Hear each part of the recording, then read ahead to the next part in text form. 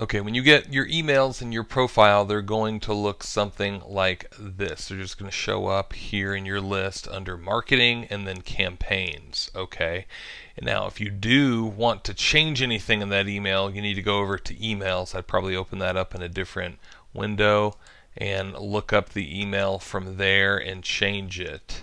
Now, most everything is already going to be set when we go over the specific custom values that I'm going to show you in just a second. That's kind of how they're all automatically programmed. So a lot of this is already going to be set. All you have to do is put in your logo once, your website link once, and that's it. But you do need to do some things to kind of look at the email just to make sure it's the right email that you want to send. One, you need to open it up. You need to check out the email by just clicking here and looking at the email. If you do want to change anything in it, don't go under campaigns, even though campaigns is where you're setting the email system up. The actual email is under email. That's a really good way to think about it from right there. So let's go ahead and first set up the system just to make sure. What ideally we want to do is create a folder and call this folder 12 months of client emails. You can call it anything you want to call it, but we got this folder right here, and then we're going to go ahead and just take each one of these and just pop them in. Yeah, we move to folder here, and then we put that in 12 months of emails, and then 12 months of emails. Now the thing is, for the 12 months, you probably want to only use the months, and that's really it. So I won't take the time during the video to show you all putting all of them in there. It's just, it takes a few minutes, but I'm sure you guys don't want to watch me do all of this in a video. So now we've got 4 of them in here. The thing is, let's go ahead and pause the video, and then I'll put all of them in there to show you.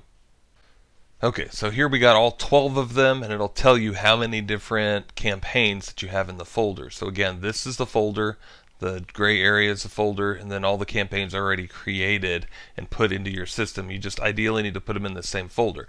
Now here's what you need to do. Most of this, again, is already programmed to fly, but you're going to need to go ahead and look at each email for one, and individually click on edit, even though what you're really editing in this part isn't really the email itself, it's to see the actual email. Just check it out. And if you want to change anything in it, go to the emails in the tab over there and change it that way. Just remember what the name of the subject line is. But everything's going to be auto-populated with your logo here after we put those in the right settings, your website here, your Twitter, your everything else just already completely set to go. And here's what's going to happen under the campaign configuration. You do want to double check this.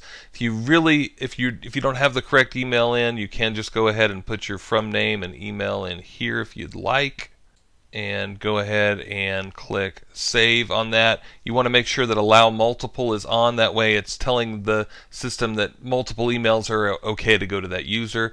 Do not make it stop on response. There are certain campaigns where you might want to stop the whole campaign whenever they respond to something and put them into a different campaign.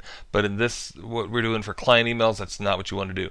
Automatically, it's already set to go based on the month that this is. That's why we've got all these in separate campaigns. This is January. You ideally don't want to send it on a Sunday or Saturday, Monday maybe, but Tuesday, Wednesday is ideal. So that's where we've got this set to go. And so we're going to go ahead and save that. And what's going to happen is, starting on January 4th, because that's what this says right here, it's going to send the first email at 0 minutes at that point, and then it's going to wait 7 days and send this email.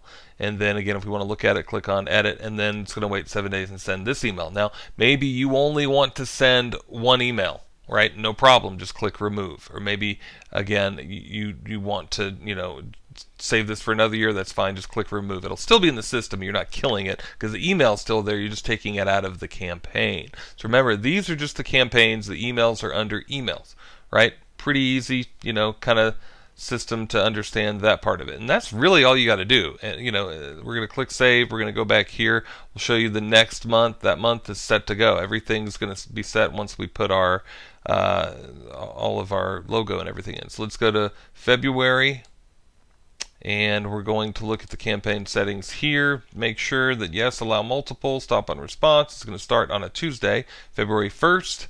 And then this is going to go out, and then 14 days later we only have 2 emails. If I want to remove one of them, just click remove. To look at them, click edit. Now this is the date that it's going to go out, and that's fine. Now the only other thing is, the one thing that we do need to do in both of these is select the next campaign, because it's going to work in a sequence. So it's going to start on that day. The next campaign should be in February, it should be March. So let's go ahead and make sure that the next campaign is selected. We need to go back to the other one and choose that, because if we don't choose it, then and ideally you want to click the correct user there for that. So we want to go ahead and click save. And just to make sure, because this is in one of my clients' emails, I'm not going to go ahead and put my email in there. I'd forgotten about that. So let's go ahead and go here. We're just going to leave this blank. This should go by default. If for some reason it doesn't, or you're having issues with the from, go ahead and put your name and email inside there. Now the next campaign needs to be, this is the January campaign, so the next campaign needs to be February. So I'm going to go to February. So understand this is January. After this campaign gets over, it's going to go to the next month, February. And we're going to click save. And again, under February, just to double check, even when it gets there, it's not going to start until that certain date that we've already got pre-programmed. So again, a lot of this work is already done for you guys. A lot of it's already set. It's already going to go on in beginning of February. Okay, the only other thing that you're going to need to do, again, to check the emails, you're going to go, maybe open up a different window. You're going to go and check the emails underneath emails. Remember the subject line and just look the email up.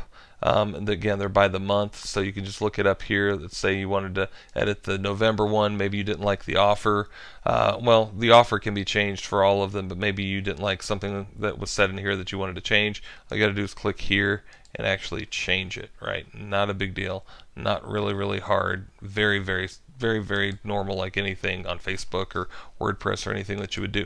Now, the other thing that you do have to do for all of them is you have to put in your company information. So where do you do that? You go to settings, and here we are under settings. I open it up in a different window, but we're going to go to settings, and we're going to go to custom values, and we're going to put in all of our specific information in here, and we'll show you how to do that in a different video. One last thing real quick, I forgot to show you in the original video, you want to put all of them on published. So we're going to go into all of the campaigns, or when you are already in there, make sure that you change from draft to published after everything's set. Keep in mind, if you have 3 emails in there, these are the 3 that are going to be sent out. And then go to published, and then it's all set to go. And you should see all of them as published here in this area. And on to the next video with the custom values.